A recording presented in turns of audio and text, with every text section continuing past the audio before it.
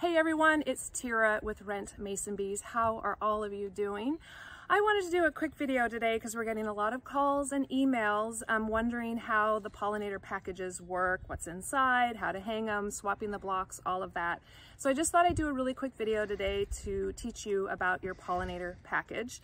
Thank you so much. We're noticing we have a lot of orders for pollinator packages. Pollinator package are two pollinators. So you have the mason, spring mason bees, and then you have the leaf cutter, which are the summer bees.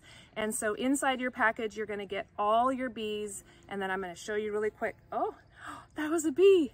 Spring's coming soon. Oh my gosh, I think it was a bumblebee though.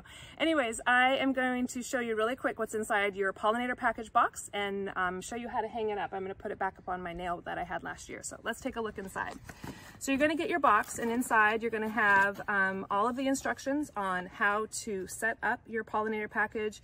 This year we did pictures and examples of other hosts and how they have hung up their box, just maybe give you guys some inspiration.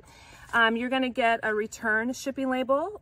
You prepaid for your two-way shipping already. You're gonna save this box. It's super important to save this box because you're gonna send your nesting blocks back in September. You have your brochure. You're gonna get your pollinator packet of seeds.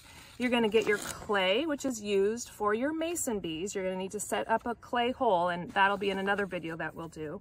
And then this is the big question we're getting. What is all of this stuff? So let me show you. So inside here, mason bees come in cocoons. So they are in our refrigerator back in our Bothell shop, and we transport 50 to 60 cocoons inside this PVC pipe. There'll be a little cold bag to keep them chilled on ice during transportation.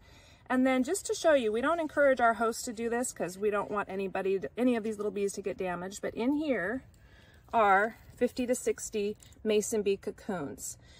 Mason bees hibernate in those cocoons all winter long. So in each one of these cocoons is a full-grown bee. When temperatures reach about 55 degrees, that's when you'll start seeing the boys will emerge first, and then the girls will come out about a week and a half later. So that is your mason bee tube of cocoons. The blocks I hear are getting a little confusing by people, so let me show you. So the mason bee block is the clear block, empty, nothing in it. When you watched our harvest video, which I'll link below, we sterilize all of our nesting blocks. We get them all clean and ready for the following season, so this block is all ready to go. This is the mason bee block.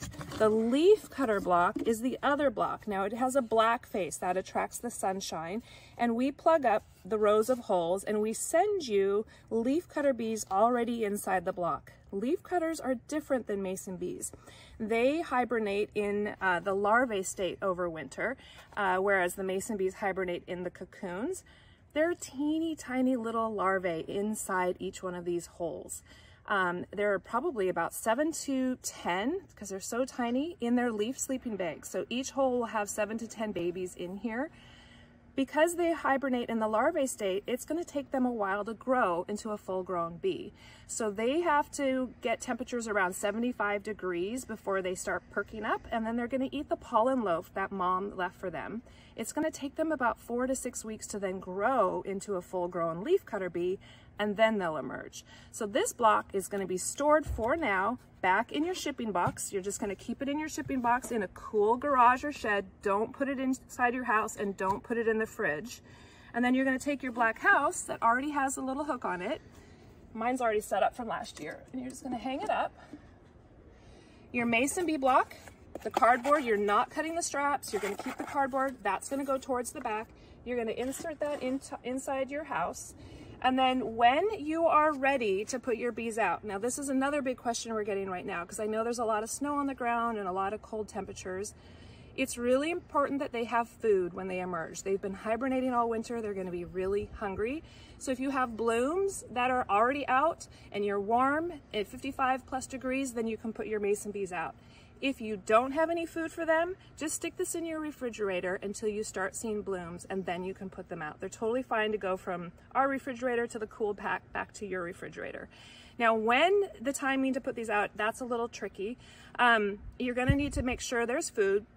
And they don't need 55 constant. Like your temperatures can drop down at night into the 30s or into the 20s. They just need that 55 degrees during the day. Our houses are painted black because it attracts the sunshine to warm them up. Remember, you want to have this south facing in the warm morning sun so that it warms them and then they'll go out. So when you have plenty of food for your mason bees and it's in the temperatures of 55 degrees, then by all means, it's time to put them out. So all you do is you take this little piece of tape off and you put the tube up here, and that's it. Your mason bees will start emerging, boys first, and then the girls when temperatures reach 55. I'm going to link in the links below the video on how to swap the blocks. This mason bee block is going to stay in here and for about 4 to 6 weeks after your mason bees get done flying, because they only live 4 to 6 weeks. Then you're very gently going to remove this nesting block when you don't see any more mason bee activity. You'll remove this block. You're going to store it with the holes upright back in the box that we shipped everything to you. And then you're going to take your leaf cutter block and you're going to put it in, and this is in the summertime. This is when temperatures are now at 75 consistent all day long. Then again, like I mentioned earlier, the leaf cutters will wake up when the 75-degree temperature starts going. They'll eat the pollen and they'll emerge about 4 to 6 weeks later. Again, watch the full-length video down below. I did a whole video last year on swapping the blocks. But for now, for those that have gotten the Pollinator package, you're going to set up your black house. Even if it's snowy outside, it's okay. You can get all this stuff set up right now. Set your block in, and then yeah, put your bees out once you get blooms, once there's food, temperatures reach 55, and store the leaf cutter block in your shipping box until summertime. So I have lots of links I'm going to share below. Visit our YouTube channel for more videos. You can always email me at info@rentmasonbees.com for questions. And please sign up for our newsletter. I send all sorts of great information via our newsletter. You can find that on our homepage of our website. And yeah, give us a call if you need anything. Happy pollinating. Thank you.